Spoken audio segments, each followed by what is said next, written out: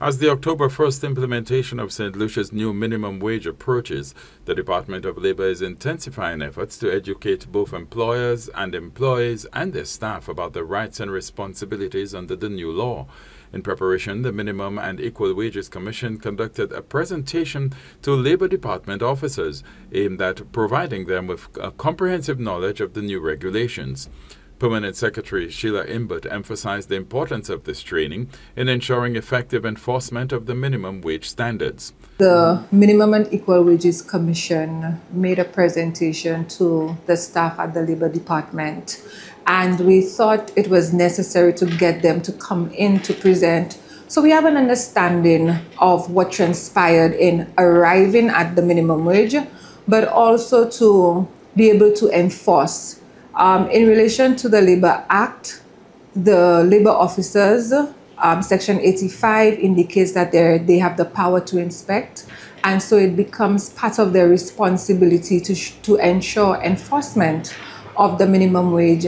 And so as part of stakeholder consultation, we thought it was a good opportunity to have them come in. The officers were able to ask questions, seek clarification on the areas that they were not clear on, how was the minimum wage arrived at, and to put them in a better position to be able to answer questions as it relates to the minimum wage and to conduct their duties as labor officers. As the primary enforcers of labor laws, these officers will be responsible for ensuring that employers across the island comply with the new wage standards. Chairman of the Minimum Wages Commission, Lawrence Poyot, emphasized it is the duty of labor officers to ensure adherence to the law by employers. The most important responsibility of the labor officers under the legislation is to administer the provisions of the Labor Act.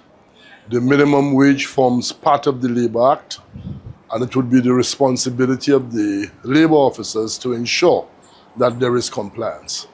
Nikolai Lancico, labor officer in the Department of Labor, spoke on the outcomes of the presentation and the staff anticipation of the implementation of the minimum wage.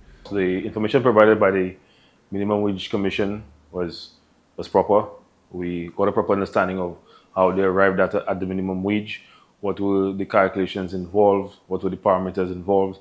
I believe the information that was provided will go a long way in benefiting not just the staff, but the public who would call us to find out information on the minimum wage. There's some level of enthusiasm among the staff, as well as management. Management has pledged to provide the staff with the necessary resources, tools and equipment to get the minimum wage off the ground, to do its promotion, and of course its enforcement. The introduction of a minimum wage is a long-awaited development in St. Lucia, aimed at addressing income inequality and improving the standard of living for low-income workers. The government's decision reflects a commitment to social justice and economic equity, recognizing the importance of fair compensation in fostering a stable and prosperous society. The initiative is expected to have a positive impact on the workforce, contributing to greater economic stability and reducing poverty across the island.